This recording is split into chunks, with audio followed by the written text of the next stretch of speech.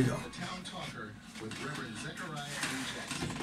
Reverend Jackson is founding pastor of the Church of What's Happening Now, located in Plainfield, New Jersey. And now, the Town Talker, Reverend Zechariah Jackson. Well, it's good coming to you. You know, this is the Reverend Zechariah A. Jackson from the Church of What's Happening Now and Town Talker Talk Show. I tell you, boy, this has been quite some week, you know. I was home yesterday and sitting around waiting to go to Rick Teller's ex-mayor, Rick, well, he could have been president, right. Ex-mayor of Plainfield's funeral. And I just sitting up in the morning and long and behold, I look at CNN TV and a pardoned pair, home and free. Former President Bill Clinton and former Vice President Al Gore listen as Laura Lane right front thanked them for helping to free her and fellow journalists. I tell you, it was an exciting moment to see ex-President Bill Clinton, you know, come along and step up to the plate and go on to North Korea and free the people. I mean, I'm not an aged man, I'm a middle-aged man, and I tell you, my journey in America, I think I felt the freest economically during the time of Bill Clinton. I looked like money was falling off the tree. I don't know.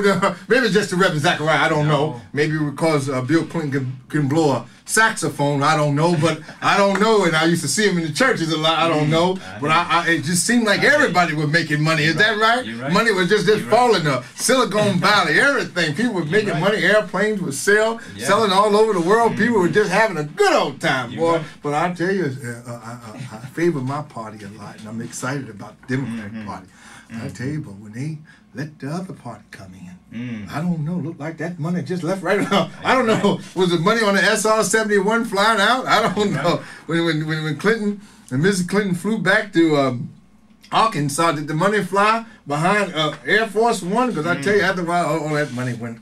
I tell you, it was just something to see that right there. And some world news, as the world news is coming too, is, you know, Iranian President Ahmadinejad takes oath yesterday. You know, President Ahmadinejad, I can't pronounce his first name, so I'm not going to address it. I'm not going to try.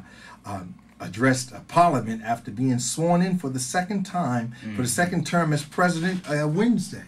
So again, you know, no matter what you like is what the people like, and with all the Twitters and everything, all the Twitters and everything, with all the Twitters and everything, excuse me there, that it was good that they were talking about a revolution again in Iran and whatever, and it didn't come off. And Ahmadinejad again is sworn as president for the second term and everything. Okay, so that right there is a good thing to see, you know, that, well, for those that think it's a good thing or whatever, but I join the words of, I guess, John F. Kennedy, let us never hesitate not to negotiate. And I think that we need to talk to people throughout the world. I just hope that everybody is inspired to help the people and everything. I go to another thing, more or less a community life, home and garden. You know, they're growing peaches in New Jersey, and I thought that was a Georgian thing. You know, peach was, you know, you call the girls here Georgia Peach. You know, she was sweet, so she was called. I didn't make the name up, but that's what she was called. She called it Georgia Peach, taste after the peach, and the peach was good. And I guess some people, like I did, would come up, you know, post church mouse. I sometimes broke the seed to eat the seed also, so I make sure I get more of the peach. You understand me? So. Rutgers University is taking a thing on trying to grow vegetables and everything. They say the new Rutgers student plant vegetables to feed the hungry. And I always said this right here, you know, once the Church of What's Happening Now get up and about, you know, and those that come to my church, I'll tell you this right here, don't get used to green grass. I may have maybe about 6 feet of green grass, and that's it. The rest of that land is going to be development for vegetables and things of that nature. And we were just talking this right here, you know, my great appetite for chicken, so I guess I'm going to throw a chicken coop in there too. And I have no shame in my game. I'm going to have my own chicken behind the church, you understand me? Turn the whole thing around, you know, turn that whole thing around. But then at the, you know, here we come also to talking about the funeral of our hero, Rick Teller, you know. we were all over at the cathedral, Bishop Donald Hewlett Church over there in Perth Amboy. I went over there yesterday, and for those of you that probably thought that you had to pay for parking, and you didn't, because I did it, they kind of reserved the parking lots, so they kind of let us park in there for free, you know, and everything. I think city-run parking, like put the corns in, but we were able to park, and it was a good thing to be there and see the people, and you know, be there to be a witness to the funeral and everything, and you know, two of his nieces sang, maybe cousin and niece.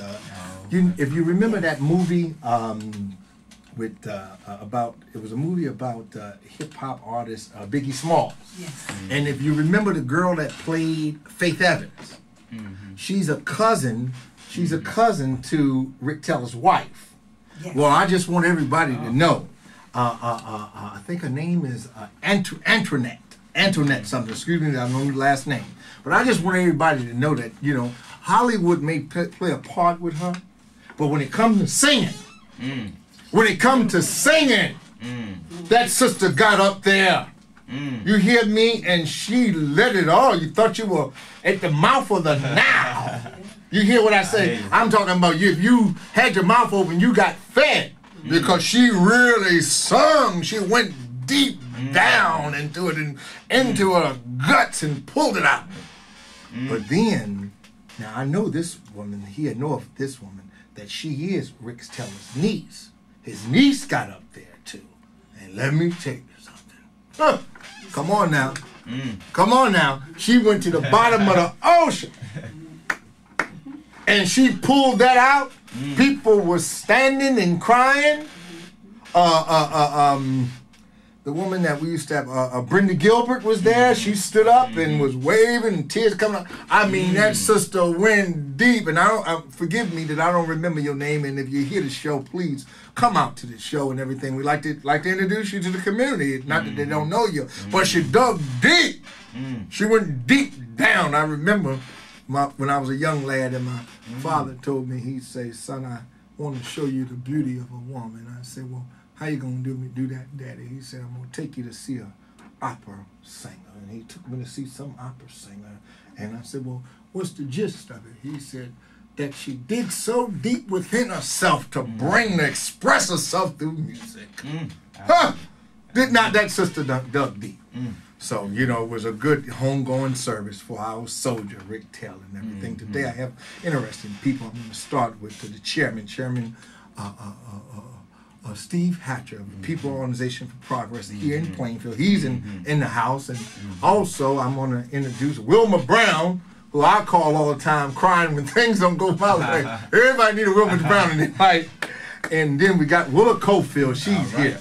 So I got all my soldiers, and male soldiers and women soldiers. We're here on the front. The Mount Moses and the Nat Turners and the Denver Beasties and the Larry Ham are here in the office. We're here to celebrate our brother, Rick Taylor.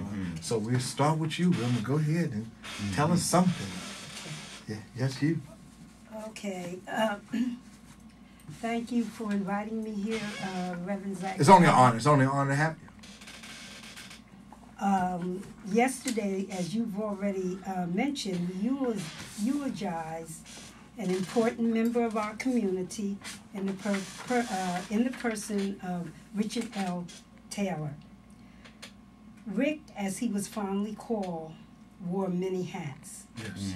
Not only was he a son, he was a husband, father, and he was also an activist. He was a minister, yes, a politician, and we in Plainfield had the privilege of his service as mayor of our fair city. With all these things in mind, I thought I would write what I call an ode to Rick Taylor. All right. All right.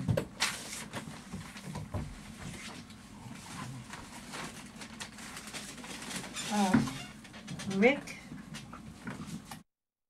called me, and